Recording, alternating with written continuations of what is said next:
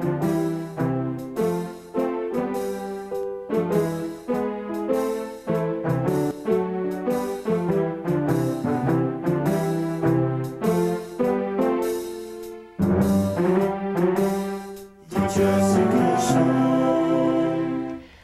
welcome to Jessica. I'm your host, Jessica Rector.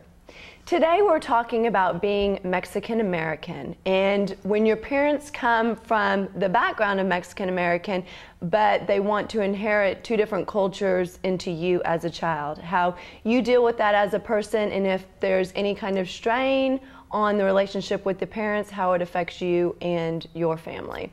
Please welcome my guest today, Sal Rodriguez. Thank you, Jessica. Thank you for joining me. It's a pleasure to be here. Thank you. So tell us a little bit about where you came from and where your parents came from and how they incorporate the Mexican American heritage into you a little bit differently. Okay. Well, I was born in Los Angeles off of the 101 freeway in the backseat of a car. Literally? Literally, because they couldn't make it their way to the hospispitol. They were running late. You were making a joke. No, That's serious. No. I was born in the backseat of the car off the 101 freeway near the western exit, and I was raised in Pacoima, which is on the northeast end of the San Fernando Valley. My mother is from San Bernardino, and her parents were from Chihuahua, Mexico. My dad is from Mexico, from, I believe, Michoacan or Jalisco. I'm not entirely certain, but then his family went through Tijuana, and then they came over from Tijuana. Right.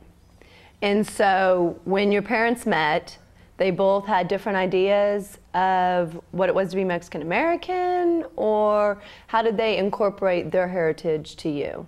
Well, for one thing, my parents got together for what would be called a marriage of convenience. Okay. My mother was a single mother with 4 kids, and she wanted someone to help her buy a home. My father wanted a green card. So they basically got together to help one another with their individual goals. Now, did both of them know that that's what they were getting together for? Certainly. Oh, okay. Yeah. I mean, there was some physical attraction. Right. There was a sexual chemistry. Let's hope that they produced a kid, yes. That's why I'm here. But basically, they got together with that understanding that you help me, I help you, scratch my back, I'll scratch yours. So they got together and tried to then form a real relationship for 10 years. How did that work? Well, it was a rocky relationship. For one thing, he was very much into his Mexican heritage. My mother's a very bossy woman. She's, so she's second generation, I believe it's called. And she rules with an iron fist. And my dad was saying, I'm the man. In fact, he used to speak like this: I'm the man, the Mexican man, and the man of the house. You do not tell me what to do. You are the woman, and I am the man. And where he came from, that was the way that it was. Right. But my mother would have none of that. So she. Now, did your parents speak English or Spanish in the house? My dad's his primary. He said he speaks Mexican. You know what though? If you look all across Mexico and Central and South America, there is actually a Mexican. Because I was like, okay, Mexican. Like Mexican is actually a language. It is? Yeah, because Spanish all across the Latin American countries is spoken differently. Different dialects. So actually Mexican is... Is it a dialect? Well, Mexican is a form of Spanish. Okay. Mexican is Spanish, but Spanish not necessarily Mexican. So if you speak Mexican Spanish, it's actually different than if you speak Puerto Rican Spanish or Cuban Spanish or Colombian Spanish. Could you all understand each other though? Oh, sure. Everyone? Yes. Okay. Yes. Well, I can't. There is a such thing as Mexican Spanish. Yeah, there is. There is a Mexican Spanish. So basically, what was the question? I don't know, because I was so stuck on speaking English or Spanish. So my father, English, it was a second language.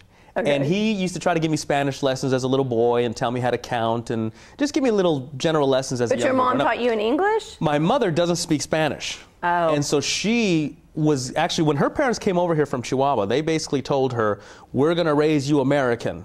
I say quote unquote whatever that means. We're going to raise you American. We're not going to teach you Spanish. And so my mother was not raised speaking Spanish, and she does not know Spanish to this day. Little phrases here and there. She knows how to order food and stuff like that, I suppose. So basically, she never taught me any Spanish, didn't care about it. My dad tried to teach me some Spanish, but Spanish was not spoken in our home. So do you know Spanish? I know a little bit that I picked up through the neighborhood, that I pick up by watching Spanish television every now and again. So how did your parents communicate if your dad spoke mainly Spanish and your mom spoke English? Well, he spoke broken English. He did know enough English to communicate and to get by day to day.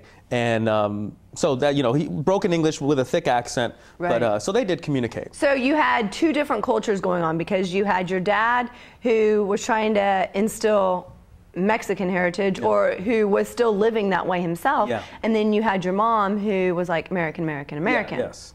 So how did that affect you? Well, for one thing, there was a very large cultural divide. Growing up, I'd go with my mother and her extracurricular activities, her parties, her friends, and all her friends and all their parties were all white American parties. You know, it was just English only. I'd go with my dad and his friends and his parties, and it was quinceañeras, which is when a girl turns 15, that's like a sweet 16 party. All the weddings that we ever went to were all in Spanish. The baptisms were all in Spanish. Went to church, the church was in Spanish. So basically, I'd go with my mom for her deals, and I'd go with my dad for his things. And I actually had no problem with it. I actually was fine with it. I liked it. So you were able to adapt to both of them well? Well, when I would go with my dad, I didn't understand a lot. I kind of felt like an outsider to some degree also, because all my cousins, all his brothers and sisters' children, they all were bilingual. And so I felt different. I always felt different, regardless of where I was. When I was with the white American people, I felt like, you know, somewhat different because, you know, one thing, the color of my skin and my name, and then I'd be with my dad's family, and I felt different because I didn't speak any Spanish.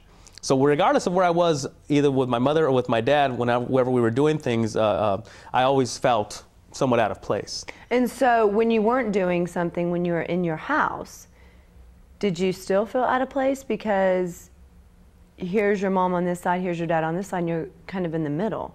Yeah, well my parents had one thing that really held them tight together, and that was their dancing. They used to dance together. They used to rip up the floor of country western dance clubs, namely the place called the Palomino, which was in North Hollywood. And they used to tear up the dance floor, and I remember going to see them dance to the Jack Daniels band. I think it's Jack Daniels. Jeff Daniels, maybe. I don't know. Jeff Daniels is an actor. Anyway, so they used to rip up the country western floor, and it was a novelty because my dad would walk into these white American cowboy places, and here was this Mexican guy just tearing up the dance floor. So they would clear the floor, my parents would. So that was their bond, was their dancing. And they also used to sing as well, not together, but they both had an interest in singing. So basically, that held them together, which was something I loved to see them, because that was when they really looked happy, was when they were dancing.